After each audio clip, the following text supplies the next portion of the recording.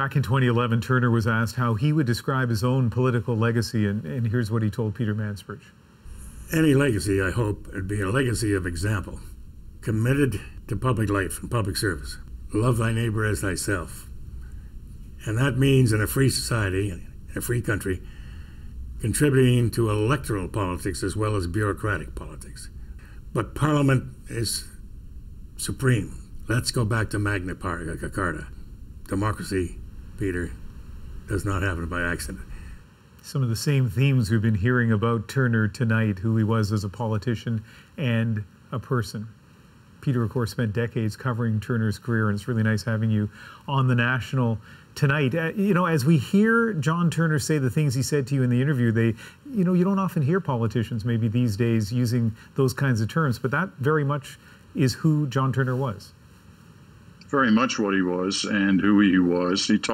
He always talked about democracy in the sense that it doesn't happen by accident. He tried to instill in others, and especially young people, that if you believe in democracy and you want democracy to survive, you've got to participate in public service. And this is something that he'd obviously shown throughout his life. He grew up with a life of privilege. I mean, he went to private schools. He was a Rhodes Scholar. He went to Oxford. He was a great athlete. I think there was a time in which he even held the record for the Canadian record for the 100-yard dash.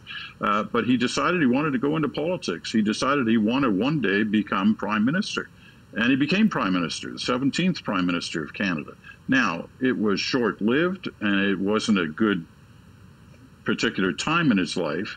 He didn't handle the situation well. He'd been out of public life for about 10 years, and a lot had changed in politics between the mid-70s and the mid-80s, and it passed him by. And when he came back, he got trapped in a number of areas that he just didn't handle well. And so when given the chance, when earned the prime ministership, he lost it almost immediately.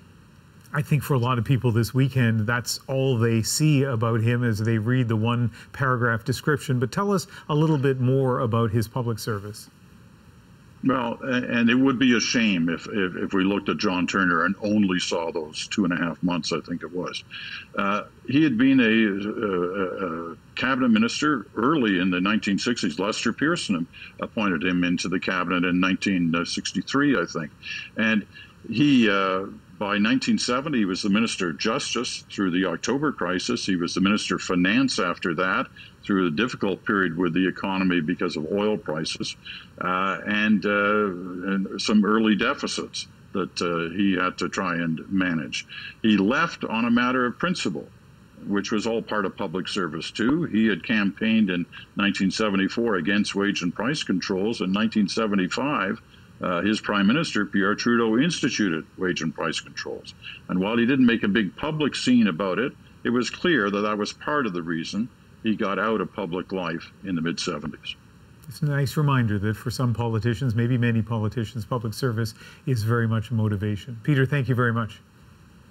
Thanks, Ian. Good to talk to you.